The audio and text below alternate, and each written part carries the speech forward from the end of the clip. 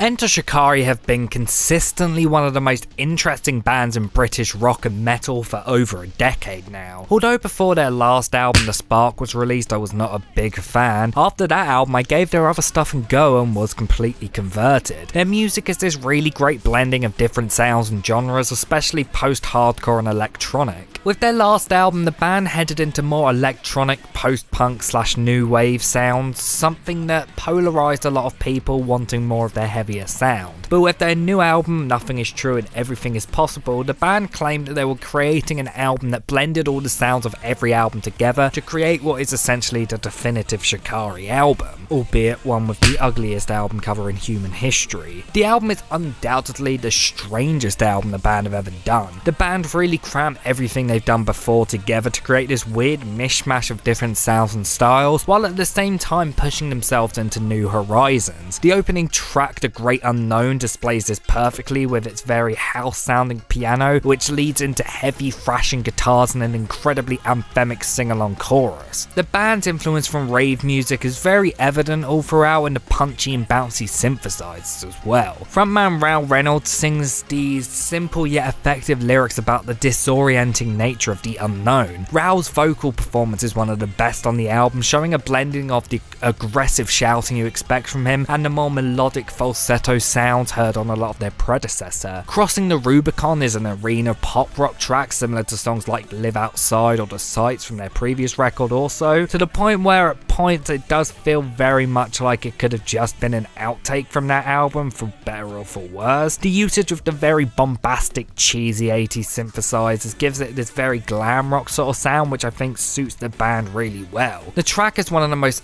upbeat and positive tracks on the album and tells the story of Julius Caesar's charge to cross the bridge over the river Rubicon. The very triumphant lyrics give it a very huge anthemic feel. This sound and style is heard multiple times throughout the album, especially on Satellites and The King, which easily could have come from The Spark. Satellites is probably my favourite song on the album, with one of the catchiest choruses the band have ever written. Instrumentally, it's a highly emotive, explosive and bouncy track with a fantastic blending of vintage synths, modern day pop sounds and distorted guitars. Lyrically, it's one of the most beautiful tracks Rao has ever written. Written about being afraid of feeling judgment and being able to show affection and be yourself. It's a track that I find more and more powerful whenever I listen to it. The King is a track that I was not a big fan of when I first listened to it, but it's one that's definitely grown on me over time. It's a bouncy, upbeat yet aggressive track about revenge. I also really like the use of trumpets in the chorus. It's probably one of the things in the track that makes it stand out. The first single released from the album, The Dreamer's Hotel, is one of my favourite tracks on the album. It's one of the album's heavier, with Rao basically shouting all the lyrics in a way that almost sounds like he's leading a protest. It's this incredibly angsty, fury-driven track which is simultaneously familiar for the band and also unlike anything they've ever done before. Lyrically, it's very strange, but Rao writes almost comically and poetically about how we all want to live rose-coloured lives in peace, but we're too busy fighting to allow it to happen. With Waltzing Off the Face of the Earth Part 1, the band showed this blending of post-hardcore and baroque music. It's one of the weirdest songs the band have ever done, but at the same time it's not completely unexpected. Rao essentially raps much of the lyrics in the song, which he's described about being about the precariousness of truth in an age of mass deceit. It's one of the tracks where I think the composition and production work is really strong. Rao produced the album himself and did an absolutely incredible job. This album is superbly produced and composed. This is also shown off on both parts of Marionettes. These tracks show the band's heavy influence from club music. The first part is much more filled with danger and this very unnerving sound, accentuated by Rao's high-pitched and very raw singing. On the track T.I.N.A, the band showed that their heavier sound isn't lost, and they create a song that in a lot of ways could have easily been on their first couple records. Has that heavy post-hardcore / metalcore